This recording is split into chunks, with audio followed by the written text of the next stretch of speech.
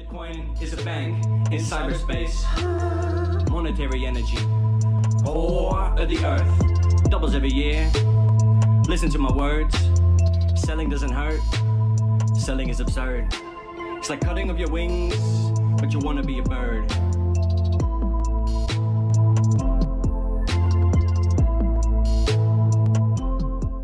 Latest news of the day, basically, where we've got El Salvador currently putting it on their what do you call this, the Wikipedia. They've put their currency officially as Bitcoin, right, since 2021. This is what's going on right now.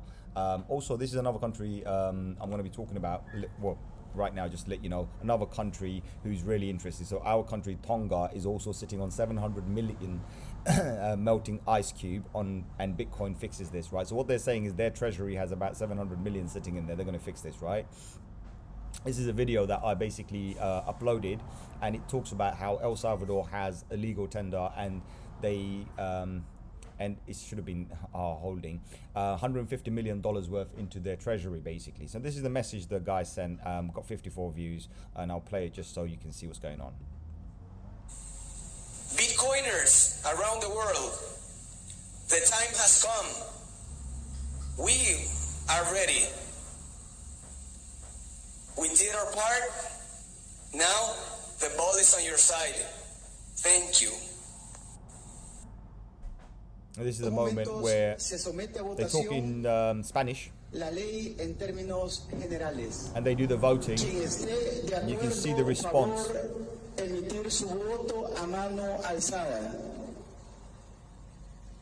Watch the votes go up. Look at this. I mean, to me, it looks like everybody. I don't really see anybody not voting. I don't see anybody not voting. There's only one fella there. This geezer here, he didn't vote, all right? And his assistant didn't vote, but everybody else voted. And this one here looks miserable anyway. You can zoom in and see these ones here are miserable. You know, miserable gets this whole section here miserable. So they didn't vote. But other than that, everybody else looks like they're voting. So the majority vote won for Bitcoin to be a legal tender in their country. So that's pretty much it, right? I'm not going to show any more of that. So this is what's going on currently, what we're seeing, right? So it's great news. Obviously, it's pumped a little bit. But guys, listen, we were at almost close to $1.4 trillion in BTC. Currently, we're sitting at approximately, what is it? We're sitting at, let's see, 683, so close to 700 mil, right? 700 billion, right? That's what we're sitting on currently. It's not that bullish, right? But I'm glad that the volume has come back in again. I'm glad these volumes have picked up. A lot of interest has picked up. I am glad with this. I mean, looking at this, it's showing that on the 24-hour, we had a 14% increase, which is really, really good. Currently, we're sitting at that 24-hour high, but we still got a long way to go back to our all-time high, right? But, you know, everything's looking good. Let's see where it goes from there. The other thing I wanted to talk about is this particular chart I put on the video that I did the other day. So this video was published on 5th June, had 197 views, and you can see this is the title, Crypto Market and Bitcoin Conference Update. And in this particular chart, I drew this two patterns. I said the likelihood we might have this pattern, or we might have this pattern. And exactly at that time, I even said, I said, if we do go to this particular level, then you have your buy order a couple of grand above, right, around here. Now, if we go into the Bitcoin chart, this was the chart that I was actually using to do the drawing.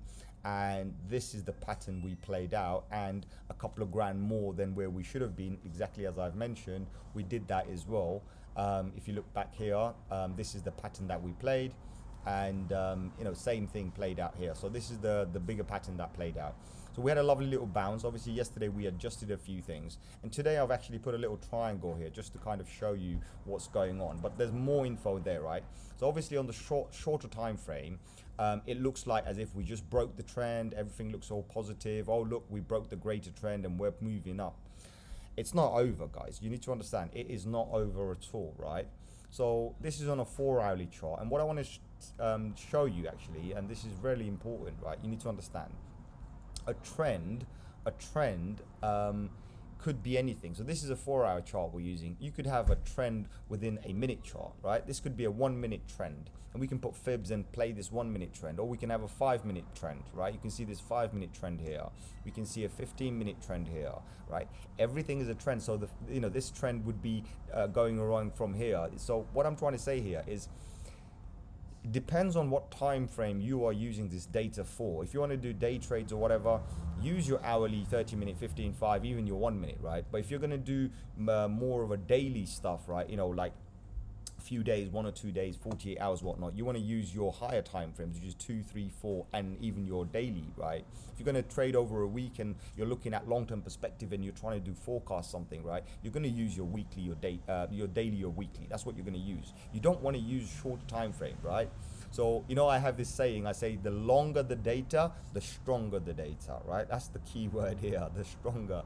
So the longer means much stronger. That's what it is.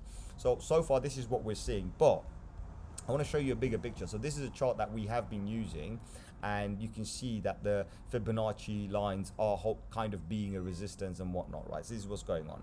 Now, I actually drew this chart elsewhere just to show you another bigger picture. So this is on a 4-hour time frame. On a daily time frame, you can see this is a daily time frame that we have, and you can see that theoretically we've just peaked over, but we haven't really broken the trend. We need a candle to go over, and I'm going to demonstrate this here for you. So I've made another one here. I've opened another chart, and what I'll do is this particular chart, I'm going to make this go public now.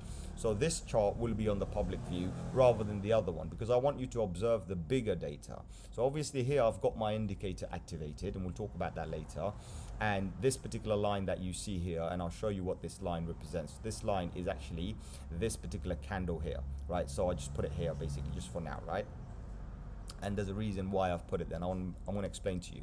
So if you look carefully, on the daily, the trend has not been broken, right? So the trend is still active. We haven't broken that trend.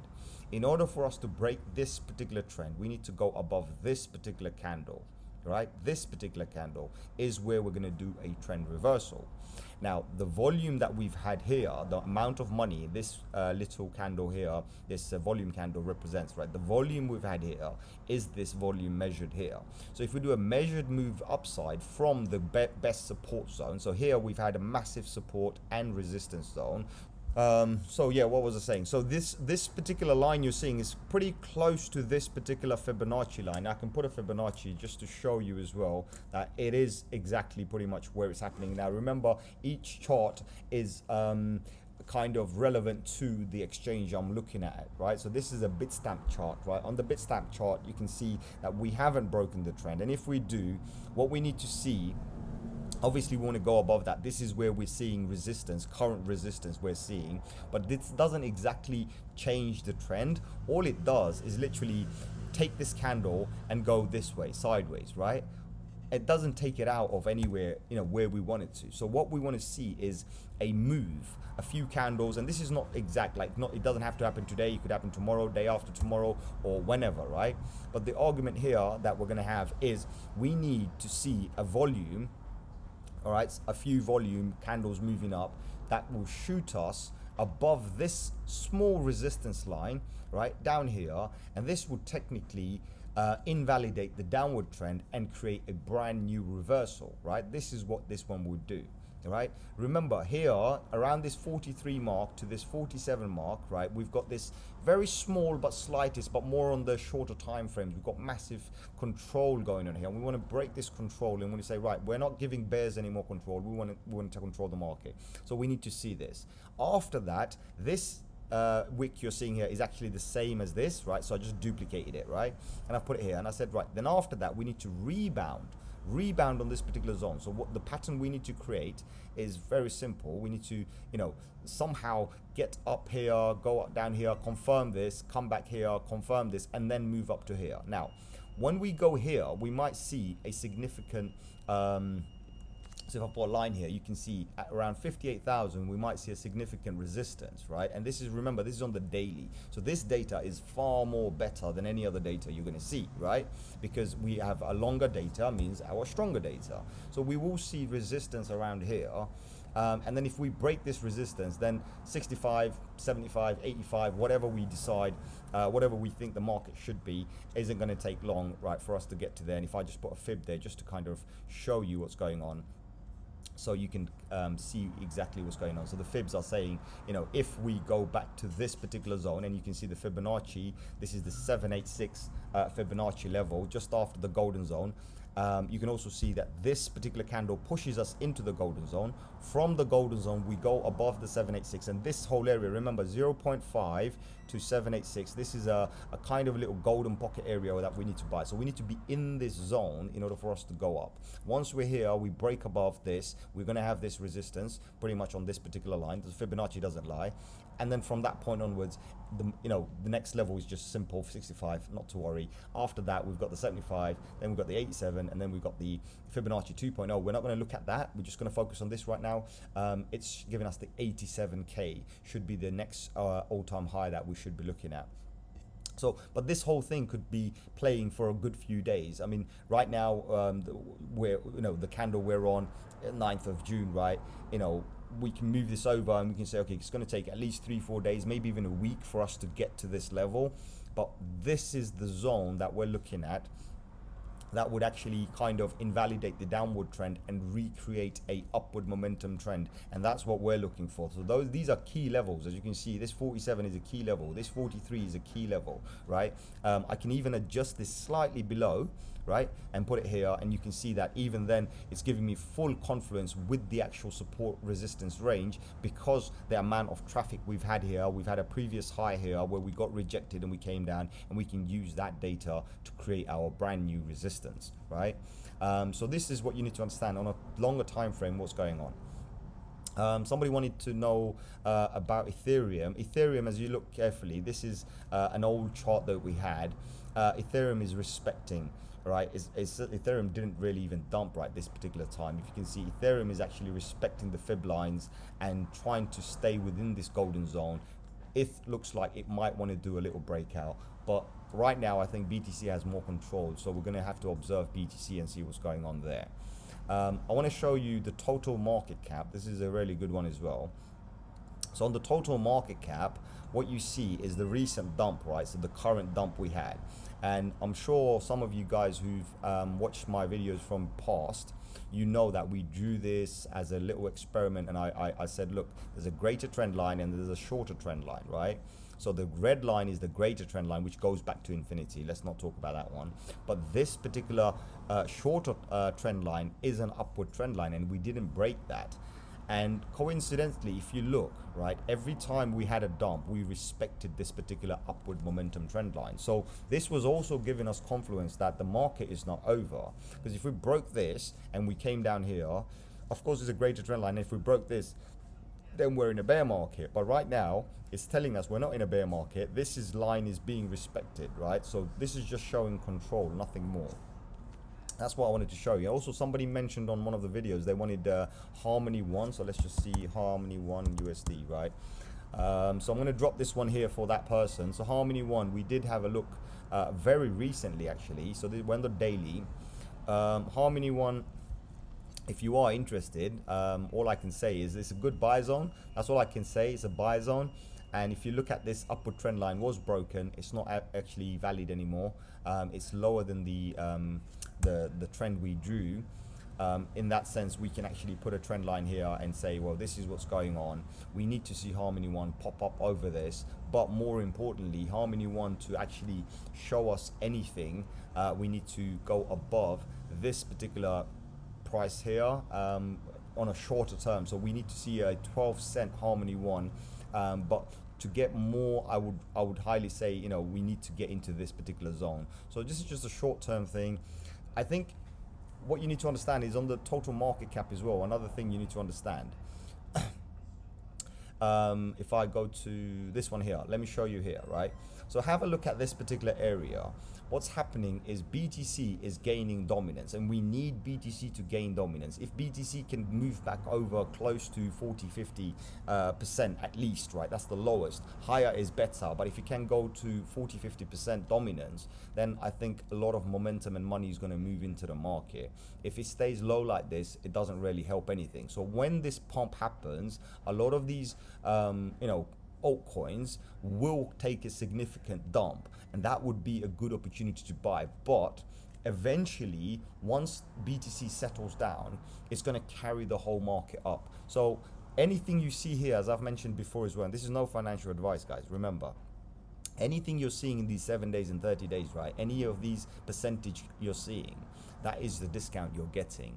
But you have to be prepared to hold on to it for a long time, right? And what I'm saying long time, it could be anything from like 2 months, 3 months, 6 months to a year to 5 years, right?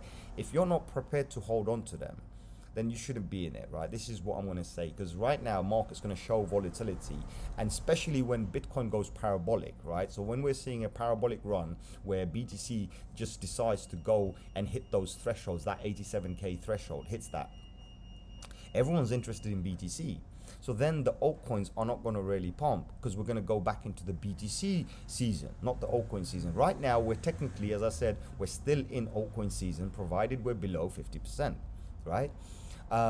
Even if BTC goes all the way to 20-30% and the market stays stable to that 1.6, for example, if we keep it at that 1.6 and BTC goes to 20-30%, that's an altcoin season. But in order for us to hit those 87K target or whatever, you know, on the bullish side, the market cap will be dominated by BTC. So that means the altcoins will take a massive hit, right? So, you know your risk. That's very important. You have to definitely know your risk, because there's going to be some massive moves coming from what I can see. And also somebody, I haven't answered it, but I think somebody asked me a question. It's going to answer. The person asked the question again. He said, are we still going to be able to probably see this 29K, in the short term? All I can say is, if you're looking at the 4 hourly, for example, let's go on the 4 hourly. If we're looking at the 4 hourly, so far we've broken trend, we've confirmed the trend, which is fine. We are going to find resistance here. We might bounce back. We want to hold on to this line, stay above this line. If we can stay above this line, we might bounce again, right, and test this triangle line here. We might come down, and then we need to break above both of this in order to get back into this particular zone. Once we break above this zone, then we need to get over this line and do this particular pattern here. If we can, we enter this. That's when everything changes. And also, if you look carefully, this would be the zone where we want to go up. So this 786 level is where we want to go to in order for us to completely change the trend right now. So shorter time frame trends, we need to, right now, from what I'm seeing, is this particular area, and I'll show you. I'll leave, no, I've left the other chart for you, so let's actually show you the other chart, the one I've left for you. So this is a chart I've left for you. Remember, here we need to see these confirmations, and this is on a daily. Let's move it over to 4 hourly just to show you what I'm talking about. So we need to break above and come to this particular Fibonacci level, which is a 236. Technically, this is also within this particular day candle, showing it on this actual triangle. So if we can break above this triangle, then we've got to push, and we're going to try and come here. We will get rejected, and then we'll come back down again, and then keep on trying until we get back into the 786 level.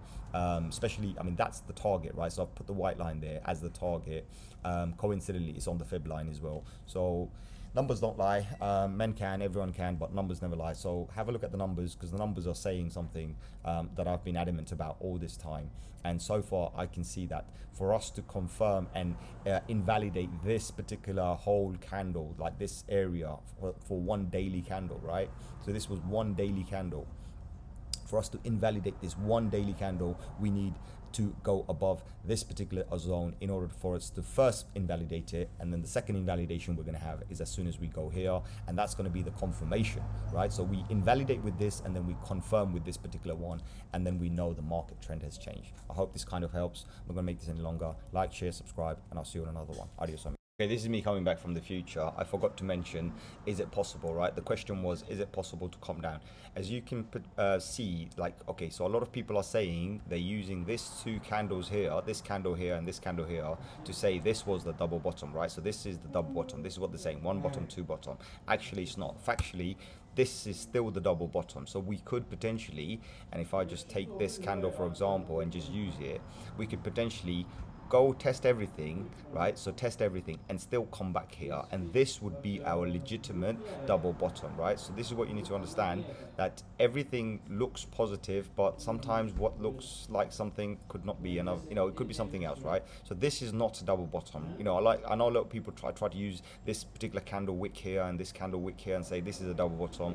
You know, technically it's a bullish win. That's not a problem. We might not get another one, but remember, never ever go off guard, because we could easily go all the way up here and then even then come back down here because the trend line is still active. We could easily play around this trend line all day long like this, right? We could always come down and play around this trend line. So you need to understand also this trend line is valid as well. We haven't broken this. So this is what I'm saying. We need to, for us to be positive, we need to get out of this zone. Right now, if we're in this particular zone, we're still going to be quite bearish. We have to stay bearish, and this candle could easily flip and come back down here, right? So, you know, market going up 10-15% is great, but we could easily have the market come back down and give us another 18% dump, right, for a double bottom. So just hope this kind of makes sense. I just wanted to add this on because I did forget. Thanks, guys. Bye.